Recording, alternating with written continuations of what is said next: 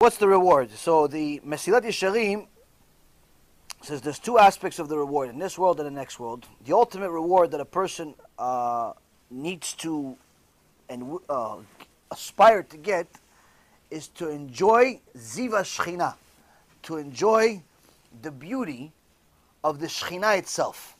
What that means, we have no comprehension whatsoever because we're still limited with our flesh and body. But I'll give you an illustration of what joy means of enjoying the Shechina. Now, the Mesilat Yesharim, the Ramchal, says this is something you can enjoy in this world. Needless to say, in the next world.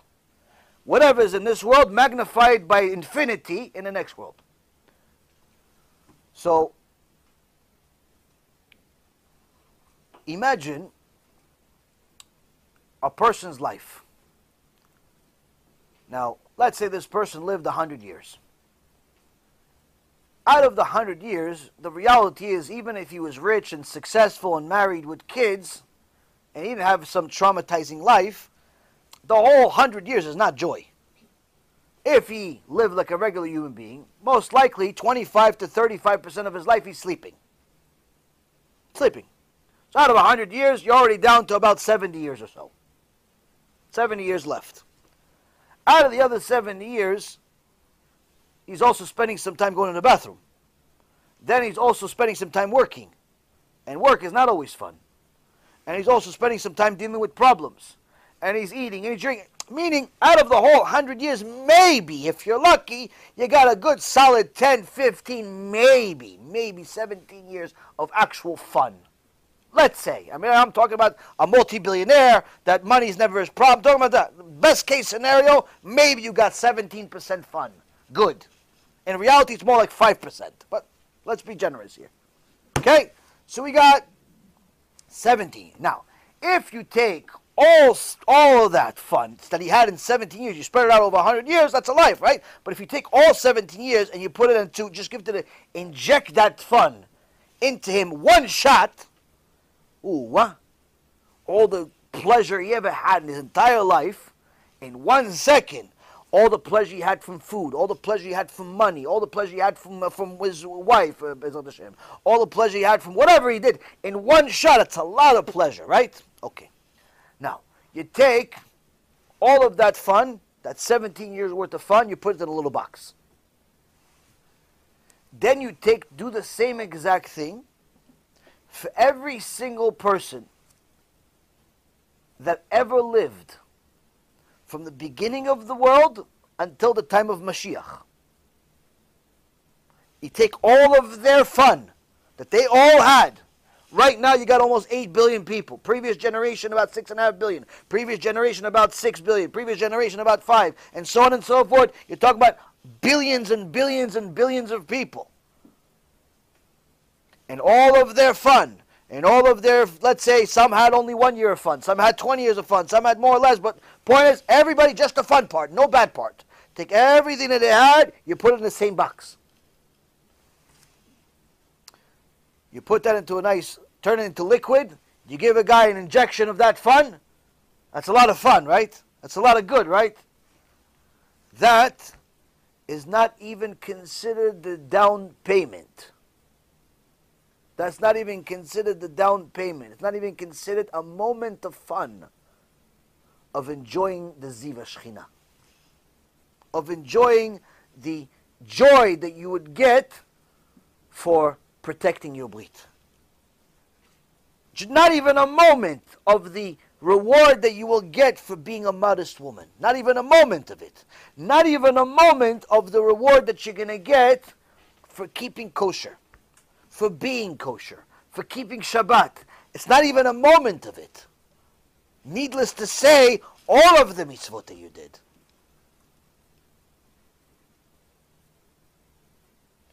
So that's a lot of joy. Now Kadosh Baruch Hu says, you're supposed to feel parts of this in this world too. How can you get to that? By serious toiling of Torah. Getting yourself to become a holy person where you sanctify your body. I can't explain to you how that feels as far as you would understand it, but I can give you some type of an illustration. I hope none of you have ever done drugs, but I'm assuming everybody here knows somebody that did drugs at some point in their life. Now, when people do drugs, Baruch Hashem, I never did drugs, but I had medicine in my system at some points in my life when I was going through all the fun surgeries. Now, drugs, what do? They make you feel a bunch of things that you really are not supposed to feel. All of a sudden, you feel great, even though nothing good's happening. Numb, buzzing, all types of things like this. People do drugs because they want to live in that status of pretty much illusion, and their body buzzing and doing all types of things, and a certain elevated mind, a certain lightness to the brain, all types of things that feel like you're in a different world. People do get addicted to drugs because of this, what they call a high. If a person seriously toils in Torah, and I don't mean toils in Torah for one day, and I don't mean toils for Torah for just an hour a day for 20 years. I'm talking about serious toil of Torah. HaKadosh Baruch Hu can give him some of this in this world, where you could, for an X amount of time. It could be a minute, it could be a few hours, it could be every day. Depends. The person can simply feel everything I just explained that all the drug addicts do, times a million. Times a million. Just by existing. Now, the Chazon Ish writes that a really serious Talmid Chacham, a really serious holy person, could be a woman also. There are women in recent history, 40, 50, 60 years ago, that had Ruach HaKodesh. We're not talking about 1,000 years ago. We're talking about in recent generations, grandparents. Had Ruach HaKodesh. That felt like this on a regular basis. And the Chazon Ish says, these people look like men, these people look like women that are like among us. But in reality, they're angels among men. They're angels, not just by the way Shamayim, the way heaven perceives them, but the way themselves they feel. The way they feel.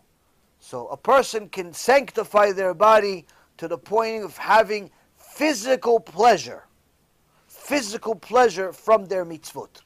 They drink a little juice, they do a bracha, they get themselves to start feeling all types of things that you cannot explain with words. Because even if I wrote a book about it, you still wouldn't understand. It's like trying to explain a blind person what the color blue is. He's never seen blue. How's he going to know? You tell him, oh, it's like green. I don't know what green is either. So that's how much joy a person can have from a simple mitzvah of drinking water, of eating something, of whatever it is. They can have that much joy. And that's just a small sample of the real joy they will get when they arrive at the real world that's eternal. But that's based on the assumption that the person has sanctified themselves.